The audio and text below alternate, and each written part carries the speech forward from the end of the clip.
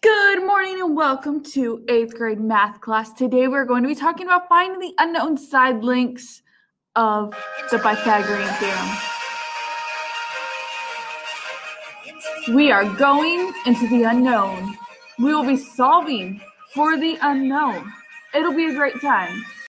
Our objective for today is that students will be able to use the Pythagorean Theorem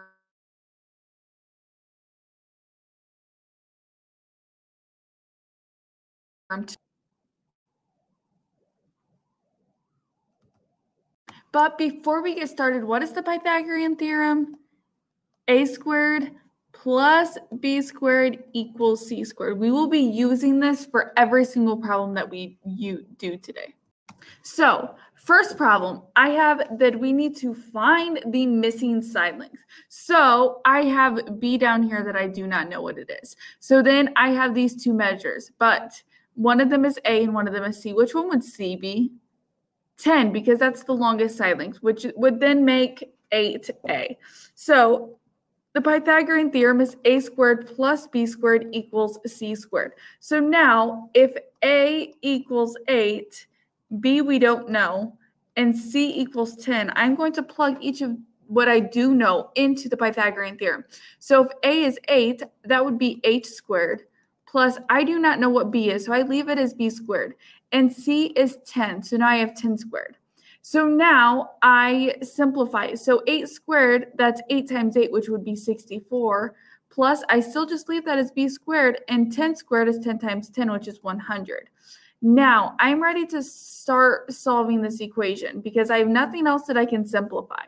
So what needs, 100 is already by itself, and I need to get b by itself. So that means I need to move 64. 64 right now is positive. So how am I going to move it to the other side? By subtracting. So if I subtract 64 on both sides, it cancels out over here. So on the left side, I'm left with b squared. And 100 minus 64 is 36. Now, I have b squared equals 36, but I don't want what b squared is. I want just what b equals. So to find the opposite of squaring would be to take the square root.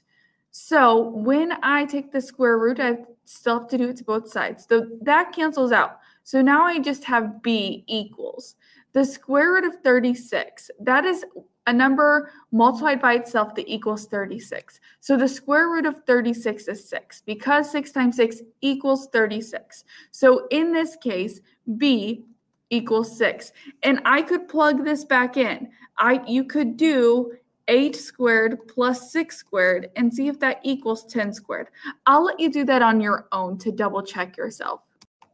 Next question, same process. I need to find the missing side length.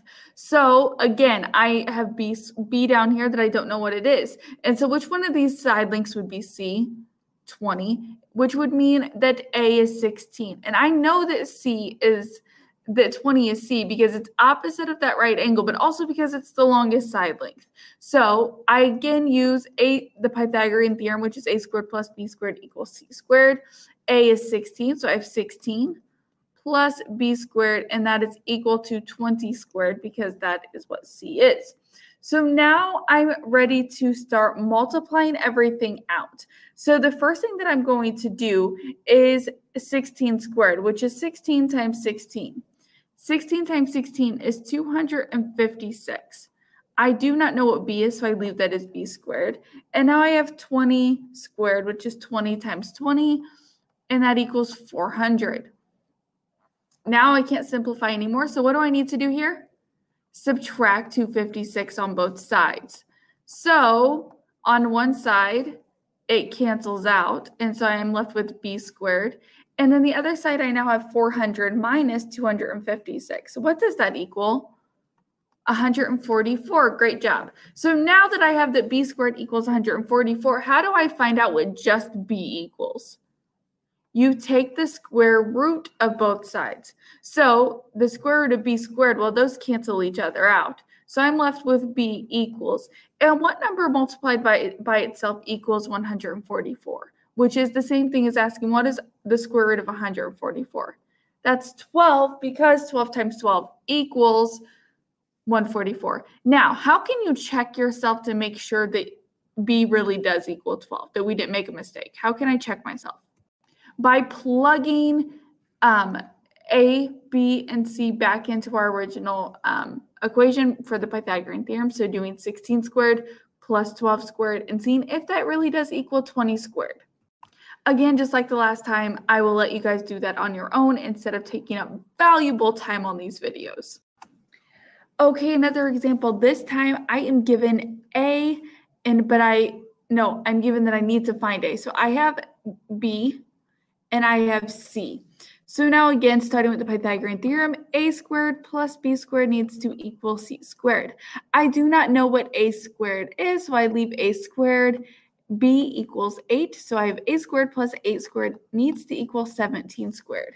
What is my next step going to be? My next step, I leave A squared, but I need to do what 8 squared. 8 squared is 8 times 8, and that equals 64. And then I need to do 17 squared, which is 17 times 17, and that is 289. Now, I'm ready to move stuff across. So 289 by itself, I need to figure out what A squared is because I need to get A by itself. So right now I'm going to start by doing what? Subtracting 64 because I want that to cancel out. So when I subtract 64 on both sides, that cancels out. So I have A squared equals 289 minus 64 equals what? 225. Now I have the A squared equals 225. So now I need to take the square root of both sides because that is the opposite of squaring. That cancels out. So I have A equals what number multiplied by itself equals 225? Otherwise known as what is the square root of 225? That equals 15 because 15 times 15 equals 225. That one's a little bit harder for you to just know off the top of your head because it is a larger number that we might not be as familiar with. So A would equal 15. And again, you can plug all your numbers back into the Pythagorean theorem to see if we got the correct answer or not. Now for the last question, I want you to try to do this one on your own. So remember that the Pythagorean theorem is A squared plus B squared equals C squared. And you are given everything you need to know to figure out what B equals. So go ahead and try that on your own.